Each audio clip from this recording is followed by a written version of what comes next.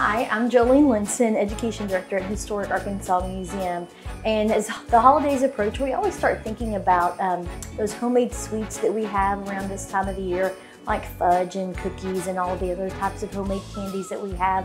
So today, I am going to show you how to make a fudge recipe from the family cookbook of William Woodruff. We have the cookbook in our collection, and it's just a compilation of all of the recipes from the Woodruff family, handwritten, and our curator went through and transcribed them for us.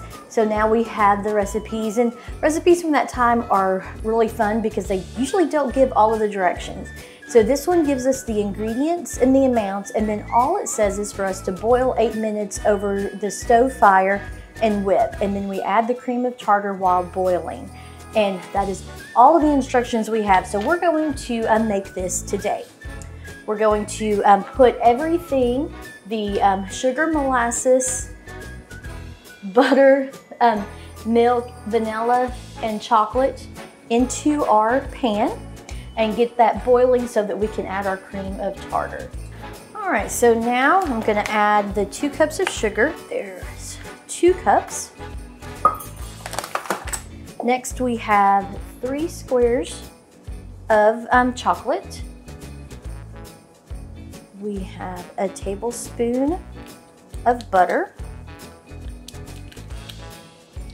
We're gonna add, now there is no measurement for the vanilla, so I am just putting in a teaspoon because that is what a lot of recipes call for.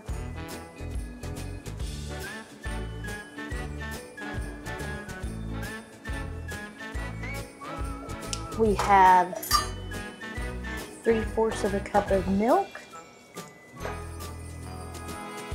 Then we're gonna add 1/4 of a cup of molasses, which is a very strange ingredient, I think, for a fudge. I've never seen a fudge recipe that called for molasses.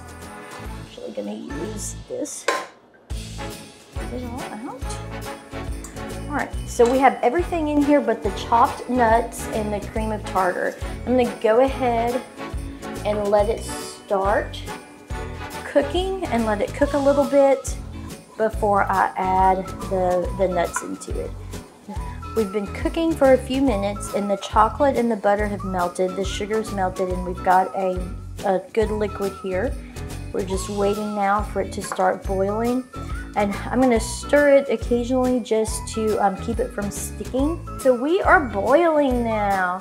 I'm gonna go ahead and turn my timer on for 8 minutes. Stir.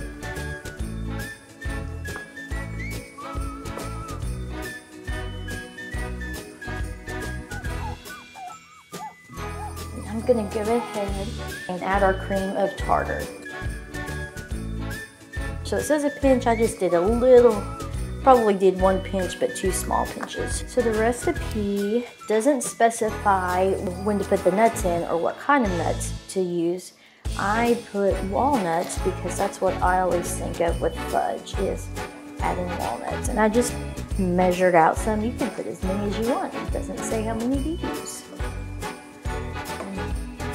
It doesn't say what to do with it when you get done. So I have buttered a pan with some aluminum foil in it, and I am going to take it off of the heat and pour it into the pan.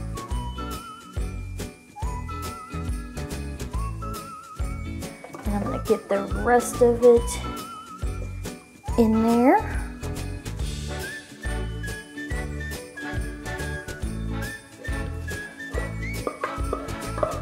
Just a little bit more coming out. And what I'm gonna do is put it in the refrigerator and let it get cool. So again, I'm Joleen Linson with Historic Arkansas Museum. I hope you enjoyed seeing how William Woodruff's family would have made fudge back in the late early 1900s. And I hope you remember to join us on Sunday, December 5th for our Frolic at Ham. It's from 12 to 4, and we will be handing out the fudge recipe.